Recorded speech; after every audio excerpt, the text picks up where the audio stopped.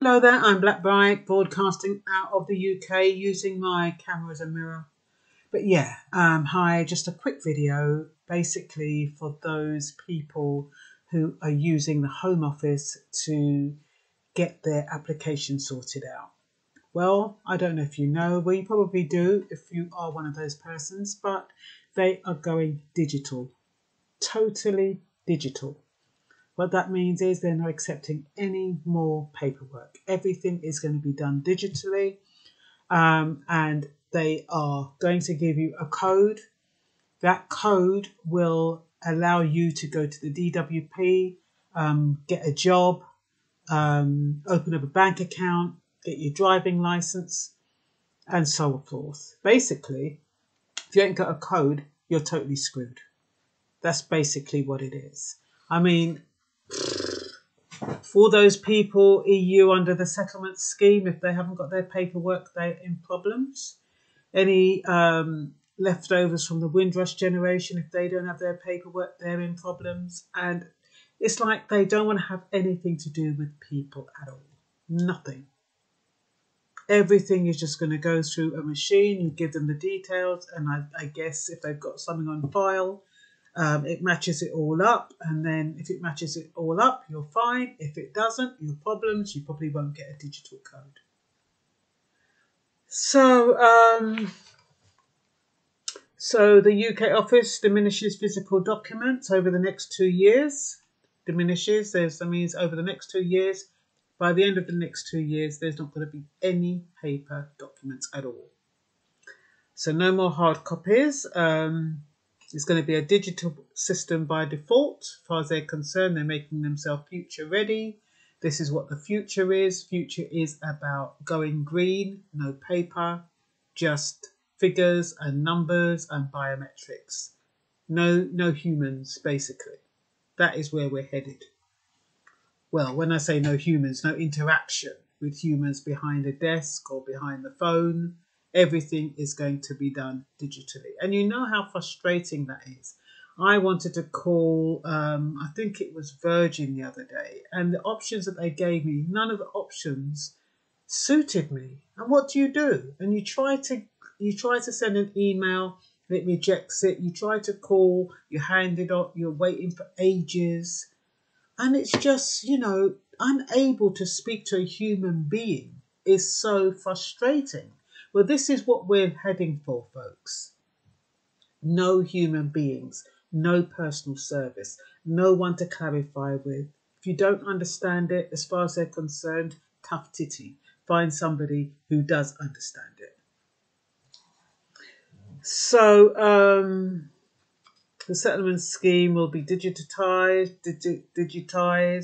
all the immigration credentials, biometric residence permits for students, workers, their dependents, and right to abode certificates will all be digitized. Digital codes will be future-proof. Immigrant status will be more reliable, they say, than certificates, cars that expire and can be misplaced or tampered with. The digital status also denotes when individuals try to access government services, including National Health, DWP. And what they're saying is that once you have this code and you go to DWP or you go to the hospital or wherever you go, they'll know automatically what your status is. So they won't have to ask you any questions. So it's supposed to make it easier on you. Totally screwed.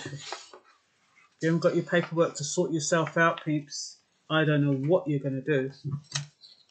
Digital checking services will help property owners, businesses and government authorities to verify whether an individual has a right to live, work or access public services in the UK. See? And you better not lose that code.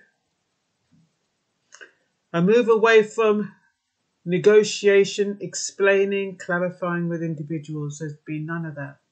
You don't understand something, there will be nobody to ask. Many of these services are currently in place at the Home Office England Many of these services are currently in place, and Home Office England is already issuing digital codes together with visa paperwork for students, workers and their dependents. A digital-only scheme will lead to those under the EU settlement scheme being refused accesses to services and housing if they don't have the paperwork. You know, just like the Windrush, it won't be any different. For people who have been EU, people who have settled in the UK for all these years, thought they were a part of the UK, didn't bother to keep any documentation, they are going to be in the same problems. I was going to say something else there. Going to be in the same problems as the Windrush people. So the Home Office representative says, we're future-proof, digital by default. So if you're unable, if you don't have access to your documents, unable to prove that you lived in the UK for so many years, you are stuffed in a nutshell. They reckon it's to safeguard the national security of the UK. So if you're not digitally savvy, and you have no paperwork, no one to help you, peeps. The thing is, they're doing immigration lawyers out of a bloody job, aren't they? But I guess immigration lawyers will have to take on a new role. They'd have to take on the role with helping you to complete the forms. Well, not complete the forms, but help you online. That's what they have to do. And that's a big responsibility. Because it'll be based on you getting through for them to get paid.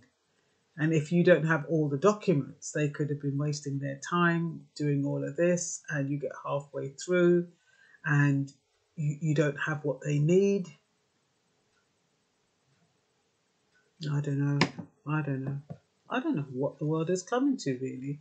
This digital thing has just gone totally mad. They reckon digital codes, they're not easy to use.